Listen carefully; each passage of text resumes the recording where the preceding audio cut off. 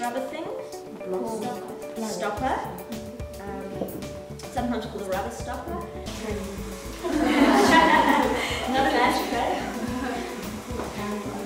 It's called a beehive shop. Strange name. This thing? Chewy thing, yeah. It's got a special name though. What's this bowl called? Oh. It's got a special name? You're close. It's called a spatula, yes.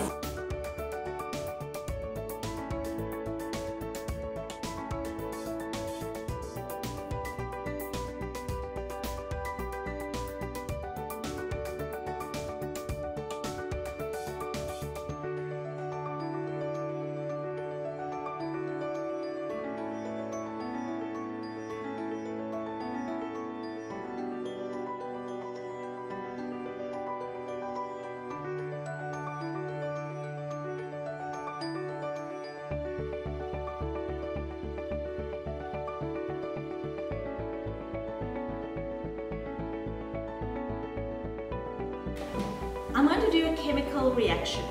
You fill that with water.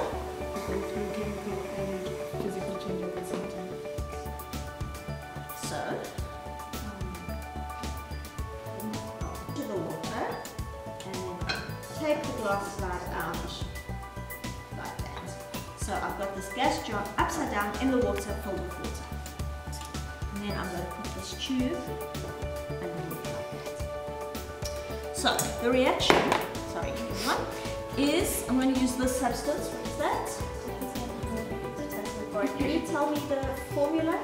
So it's KClO. So what two substances do we start with?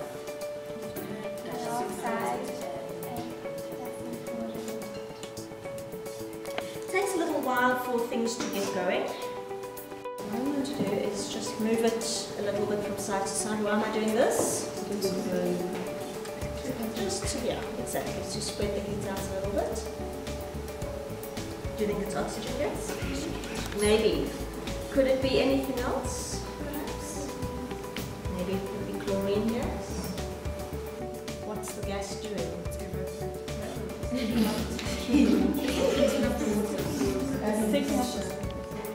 taking up the space. Yes! I think you know how she is. Does anyone know the test for chlorine gas or a test for oxygen gas?